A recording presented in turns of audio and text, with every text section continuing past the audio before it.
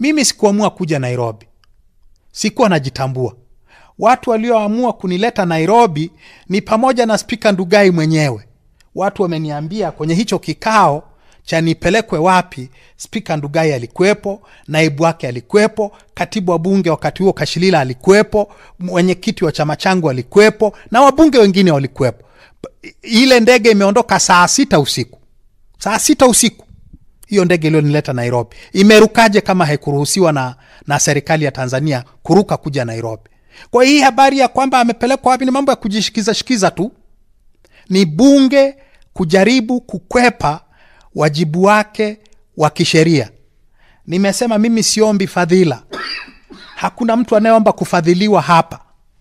Ninaomba haki ambayo anatendewa mtu aliye mbunge anayeumwa, ambaye amelazwa kwa nje ya kituo chake cha kazi. Hicho tu. Msimamo ambao familia yangu imeuzungumza, msimamo ambao chama changu cha siasa kimeuzungumza, msimamo ambao chama cha wanasheria, chama cha mawakili nacho kiongoza kimeuzungumza, na msimamo ambao watu wengi, taasisi nyingi zimeuzungumza, ndio msimamo wangu.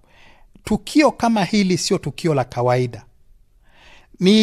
Haijawahi kutokea katika historia ya nchi hii kwa mbunge kushambuliwa kwa risasi, kujaribiwa kuuawa akiwa kazini. Nilikuwa kazini na nimeshambuliwa na kujaribiwa kuuawa kwa sababu zinazohusiana na kazi yangu, zinazohusiana na msimamo wangu, msimamo wa kisiasa. Nimeshambuliwa kwa sababu za kisiasa.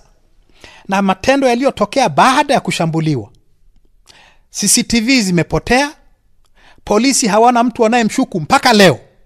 Hivi tunavyozungumza, polisi hawajasema wanamshuku nani, polisi hawajanihoji mpaka leo. Hivi tunavyozungumza, nazungumza na waandishi wa habari leo sijui mara ya ngapi, lakini jeshi la polisi la Tanzania halijafuata utaratibu unaotakiwa na sheria wakuja hivi.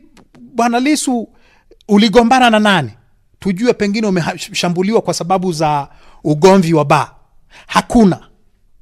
At the same time, jeshi la polisi limepiga watu marufuku kuomba makanisani, kuniombea misikitini, limepiga marufuku watu kunichangia damu, limepiga marufuku watu kunichangia hela, limepiga marufuku watu hata kunitaja. Ukivaa t-shirt iliyoandikwa Tundu Lisu Tanzania, wewe leo hii unakamatwa. Utafikiri kuna sheria inayosema Tundu Lisu, hilo neno Tundu Lisu ni kosa la jinai. Sasa yote haya yanatuambia nini?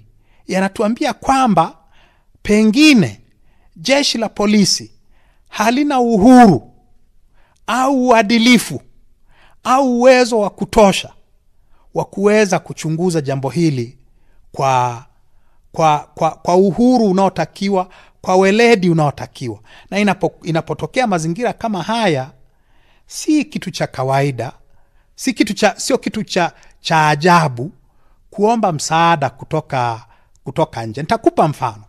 Kuna watu wanashuku uhuru wetu. Kuna watu wanashuku weledi wetu. Kuna watu wanashuku kwamba pengine na sisi tumeshiriki. Ili kuondoa hili wingu, tunaomba waje wataalamu walio huru kutoka nchi nyingine, waje watusaidie waondoe hili wingu. Watuonyeshe nani aliyehusika, alihusikaje, ili mambo yajulikane. Hapa tulipo Kenya, mwaka 93 aliuawa waziri wa mambo ya nje Dr. Robert Ouko. Ikaleta kelele sana. Watu wakasema serikali ya Moi imehusika, biwot nani. Kelele ikawa kubwa sana. Na ili kuondoa wasiwasi juu ya ushiriki wa serikali ya Moi ilileta askari kutoka Scotland Yard. Sergeant John Trun na mwenzake walikuja hapa, wakafanya uchunguzi, wakajua nani aliyemuua Dr. Robert Ouko na kwa nini. Kwa haya sio mambo ya kawaida. Benki kuu ya kwetu ilipoungua moto mwaka gani ule, miaka ya 80, walileta wachunguzi kutoka Uingereza. Kwa sababu uwezo wetu wa kuchunguza matukio makubwa kama yale ni mdogo, tuliomba msaada.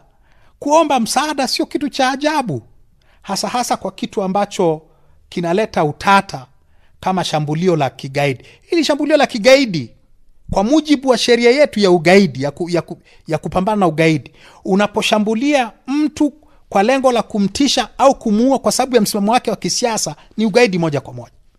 Sasa kwa tukio kama hili, ile busara na mazingira yake yana demand an independent, impartial investigation. Ndicho ambacho tumeomba.